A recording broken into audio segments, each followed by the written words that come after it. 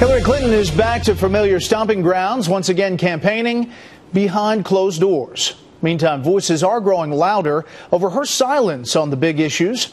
Chief White House correspondent Ed Henry is in Iowa tonight with the concern over Clinton's campaign strategy.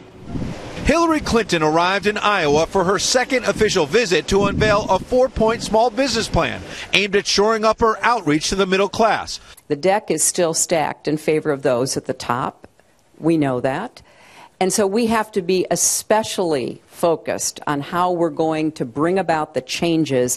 A sharp contrast to the fact that she and former President Bill Clinton raked in $25 million for delivering a total of 104 speeches in 2014, as she spent another day on the campaign trail not answering questions from the media. It's just not just the campaign of not answering the questions of the American public.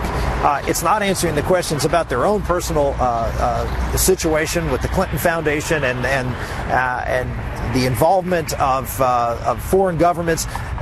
Obviously, the issue of the mail servers. These are all very important issues. Benghazi. These are issues that the American public has a right to understand, and she has to come clean with it, and she hasn't. Republican Rick Santorum won the Iowa caucuses in 2012 with the help of a pickup truck that highlighted the accessibility of his shoestring campaign. With Santorum expected to announce another run next week, today he held a town hall meeting here in Mason City, open to voters and reporters, while in the very same city, Clinton, who finished third in Iowa back in 2008, held only one official event today in a private home with limited media access, a strategy that even President Obama's longtime advisor, David Axelrod, believes may backfire. She has to do it quickly, and she has to start getting into the rhythm of a campaign where where she's out there, she's answering questions, she's making speeches, and she's not. You know, it would be a terrible mistake to not do that. Her only official rival in the nomination fight,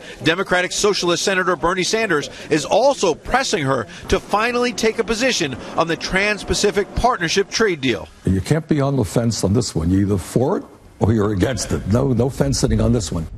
Now, the president and owner of the historic Park Inn Hotel here in Iowa gave us exclusive access to his home because it's across the street from where Secretary Clinton just left. We were trying to get questions to her.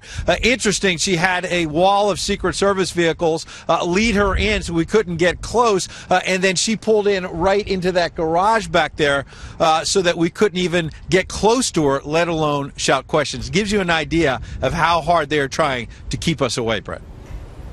Ed Henry on the stakeout in Mason City, Iowa. Ed, thank you.